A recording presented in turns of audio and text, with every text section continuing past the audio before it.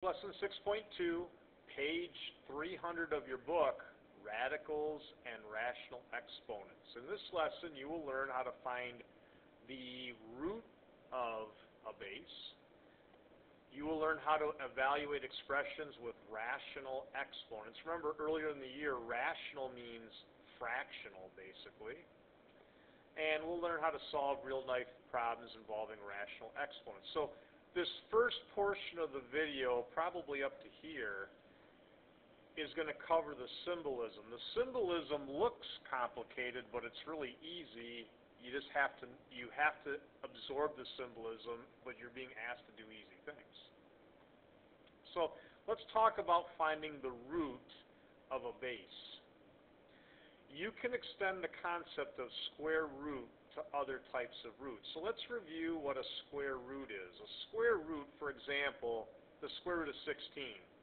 The square root of 16 is asking you what times itself gets you 16. And I'm hoping you're thinking, well, Mr. Lemansky, it's 4. The square root of 16 is 4. Okay? Now, there are other roots other than just square roots. A square root means what times itself gives you that base. Again, in this case, it's 4. A cube root. 2 is the cube root of 8 because 2 cubed is 8. So in other words, what does that mean? It means if I see this symbolism, let me highlight it, this is asking you the cube root of 8. In other words, what times itself would give you 8? Well, let's think. Does 1 times 1 times 1 give you 8? No. What about 2 times 2 times 2? Well, let me think. 2 times 2 is 4, times 2 is 8. Yeah, so the cube root of 8 is 2. You have to realize that in this lesson, this is going to be no calculator stuff. You're not going to get decimal and weird answers. It's all going to be whole amounts. But we have to know what this is asking. This is asking for the cube root of 8. What times itself gives me 8? Okay? 3 is the fourth root of 81. What does that mean? Okay, so if you look here where I highlight it again, this statement is asking the fourth root of 81, which means what times itself would give me 81? Let's check. 1 times 1 times 1 times 1 is certainly not 81. What about 2 times 2 times 2 times 2? And no, that's 16. Let's try 3. 3 times 3 is 9, times 3 more is 27. 27 times 3 is 81, so there you go. The cube root, I misspoke. The fourth root I meant to say of 81 is 3. That's just finding roots. Now this next part is going to sound terrible, but it's saying something really simple. In general, for an integer n greater than 1, if b to the n equals a, then b is the nth root of a. So you might be thinking, what? Okay, here's what that's saying. So if I have this statement, if I want the third root of 8, the answer to this would be, what base to the third power gives me 8? So I'm thinking, does 1 times 1 times 1 give me 8? No. What about 2 times 2 times 2? Yes. So that's all this statement is saying. Okay, exactly what I was saying on the previous slide. Okay, an nth root of a is written as in that symbolism where the expression is called the radical and n is the index. So again, the variables make it abstract. Let me give you a concrete example. All right, the third root of 125 would look like this. The number 3 is called the index, and this little check mark thing is called the radical. Now, the third root of 125, let's think. What is it? So I'm trying to figure out what unknown amount to the third power gives me 125. That's what this statement is saying. So let's try 1 times 1 times 1, isn't it? What about 2 times 2 times 2? No. 3 times 3 times 3 is 27. That's not right. 4 times 4 times 4 is 64. That's not it. 5 times 5 is 25, and 25 times 5 is 125, so the third root of 125 is 5. Okay? You can also write a root as a power. Okay, so let's talk about that. I can write this as a power. Here's how you would write it. You would write it 125 is the base, and then I have two numbers I'm going to highlight. First power, third root. So the way you write that as an exponent, it's 125 to the first power, but I have the third root. You write 125 to the 1/3 power. Okay? This and this are saying the same thing. Let me do one more just so you can see it. If I had the third root of 27, that would be the same thing as 27 to the 1/3 power. My power is a 1 and my root is a 3. That's what all of this up here is trying to tell you. So again, it looks like, holy smokes, are they trying to give me something really complex? And it's not. It's just, do you understand the symbolism? Let's talk about some properties of the roots of A. This first statement is just trying to tell you that if you have an odd root, you're going to get one answer, and that's it, as one answer, okay? So, for example, if I have the cube root of 27, I'm trying to figure out what to the third power would be 27. Well, it would be one answer, it's 3. However, if you have an even root, okay, like square root, the square root of 4, here was an even root, square root 4 is 2, but wouldn't the square root of 4 also give you -2? Think about it. Square root means some number squared equals 4. Well, there's two answers to that. 2 squared would be 4, but so would -2 squared. There's two real roots if we have an even number here, all right? The third statement, let me erase this out of the way so it's not, shoot. The third statement, if I have a base of 0, the nth root of that is 0. It doesn't matter what it is. If I take the square root of 0 or the nth root is, or the third root, fourth root, I'm asking what times itself so many times is going to be 0. Well, that's going to be 0 every time. So again, one answer. And then finally, if I have an even power here, but there's a negative value in here, that has no real answers, no real solutions to it. Now, in reality, when you have bases, the bases could be negative or positive. We are going to work with positive bases or negative bases that would give us real answers. There are also things called imaginary numbers, but you're going to get to those in a future course. So we're not going to be working with things that will give us imaginary answers, which means on your calculator, if you typed it in, it would give you an error message. That you will study in Algebra 2.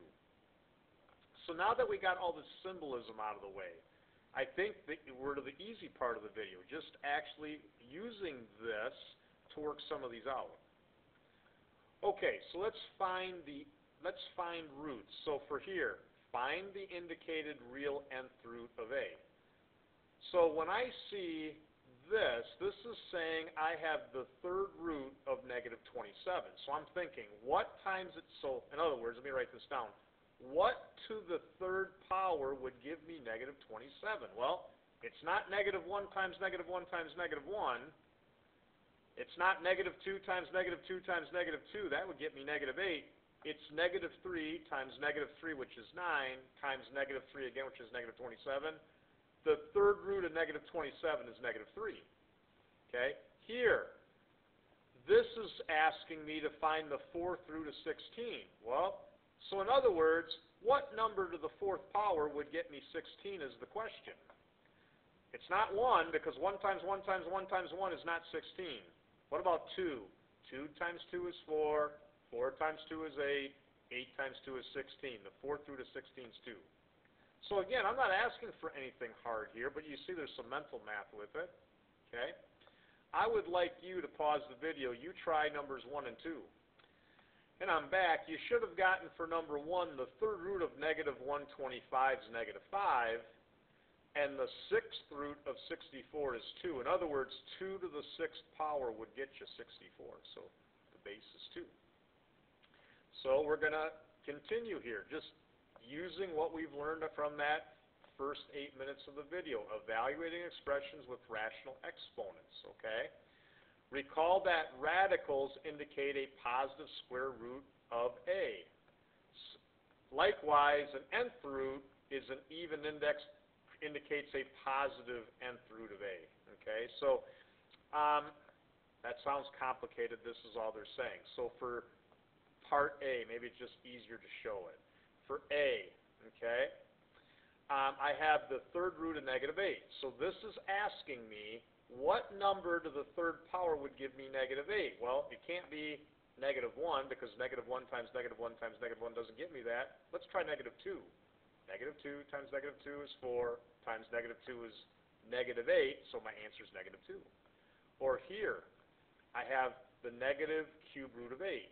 So I'm being asked, let's focus here first.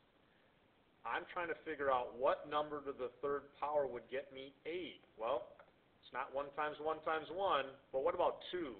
2 times 2 is 4, times 2 is 8. It's 2. The negative in front means the answer is negative 2. Here, 16 to the 1/4 power is the same thing as the fourth root of 16. So I'm being asked, what number to the fourth power is 16? Well, it's not 1 because 1 times 1 times 1 times 1 is not 16, but what about 2? 2 times 2 times 2 times 2 is 16. Answer is 2. Okay? Here, this is going to be an imaginary answer because when I have that, it means the fourth root of negative 16. There's no number that I can multiply 4 times together and get negative 16. Think, if I try a positive, 4 positives multiplied out would get me a positive, and 4 negatives multiplied together would get me a positive. There's no way I can calculate that. So that's an imaginary answer. It's not a real answer. Okay? So let's talk about rational exponents. So rational, that means fractional basically. Rational numbers can be written as a fraction. So fractional exponents. So when you see, this rule is just saying, I don't even know if I want to read it. It sounds super complicated, but it's super easy. When I have 27 to the 2/3 power, here's all that means. I have second power third root. Okay? The easiest way to calculate this is in this order. I'll do it and color code it. We'll do the root first, power second. So let's do the root first. I need to know n to the third power would get me 27. Well, what times itself gives me 27? Let's see. It's not 1 times 1 times 1, 2 times 2 times 2. No. What about 3? 3 times 3 times 3 is 27. So the third root of 27 would give me 3, and then I have to square the 3. The answer to this is 9. Okay? So let's try that on these. So here, 16 to the 3/4 power means this. I have the fourth root of 16. So what number to the fourth power is 16? Well, it's 2. 2 times 2 is 4, times 2 is 8, times 2 is 16. So the fourth root of 16 gives me 2, and then I have to third power the 2. 2 times 2 times 2 is 8. That's why they're getting 8. 27 to the 4/3 power would be the third root of 27 to the 4th power. Now, we want to do the root first. That's the easiest thing. So what's the third root of 27? In other words, what times itself is 27? That's 3. And then I got to take the 4th power of 3. That should be 81. 3 times 3 is 9, times 3 is 27, times 3 is 81. Okay, I would like you to pause the video real quick and you try these. And I'm back, and here would be the answers to 3 through 6. If you aren't figuring those out without a calculator, you're like, I can't get it, in class tomorrow, stop and say, hey, we need to go through those so we can see how we're getting them on paper. Now, when you solve real-life questions regarding this, these would definitely be calculator questions. What we covered up to this point would be no calculator stuff. This would be calculator permitted. So for these questions, these are simply, like here, they have an equation. Now, do you notice why it's part of the lesson? We have fractional exponents and things that you've learned about now. So these mean that we have roots in this problem. So they have a formula for radius, where volume is V, little r stands for the radius, and we want to find the radius of a beach ball to the nearest foot. So this beach ball, you notice its volume is 113. So they're going to put 113 in for volume. We'll use 3.14 for pi, and all it's a matter of doing is getting this in our calculator. So let's make sure we know how to do that. Got to type it in just the way you see it. Remember, when you have a fraction, use parentheses. So let's type 339 divided by 12.56 in parentheses to the 1/3 power in our calculator. We'll do that together. So we're going to do open parenthesis 339 divided by 12.56. Okay, now here's my power key. It's called the caret key, this little arrow up key. Raised to the 1/3 power. Now make sure you put 1/3 power in parentheses, press enter, and it should be matching what the book has. Now it says here 2.9996, whatever. The book said it's about 3. Okay, so again, you can use your calculator on these. And it's likewise in this question, solving another real-life problem. To calculate annual inflation, R, of an item that increases in value from P to F over a period of N years, you can use this equation. Okay? So find the annual inflation rate to the nearest 1/10 of a percent of a house that increases in value from, there's P, there's F. You notice they're writing those in down here for P and F. Over a period of 5 years, 5 goes in for N. That's why they have the 1/5 power. So let's go ahead and type this in our calculator to make sure we're getting that. So open parentheses 235,000 divided by the 200,000. Close parentheses. After that, we want to raise this to the 1/5 power. I'm going to press enter on this, and then I'll subtract 1, and you can see that's matching what the book has. So it's about a 3.3% inflation because this is written as a decimal, so I got to move my decimal 2 over. So it's about a 3.3% inflation rate. I'm going to pause the video here. If you have questions, make sure you ask in class.